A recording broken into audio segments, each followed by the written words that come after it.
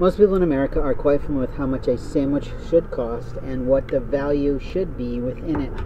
Today, I asked for some honey at Starbucks like I always do to add to my sandwich. In order to find myself some opportunity to produce a little bit more moisture sandwich, I brought over a sauce that I had in my pouch that I purchased about an hour ago. I opened my sandwich to find there was next to nothing in my sandwich. What I have felt about this shift of women is that they're always playing some sort of game. I do my best to be polite. I do my best to not stay inside the restaurant.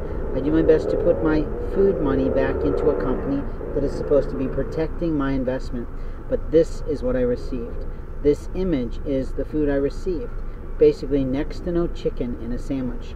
Does that mean someone is shorting the food and not providing people appropriate amount of ounces of chicken in a sandwich? Does that mean an associate is eating some of the food that is being served to people like me? But what does that mean exactly for me that I just spent $8 on a sandwich that looks like this? I'm a little bit miffed off.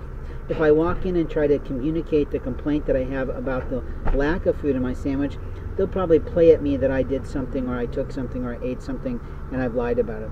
And that's what people do to people who are indigent or people who are not openly on top of things all the time. The liars of a community are always liars.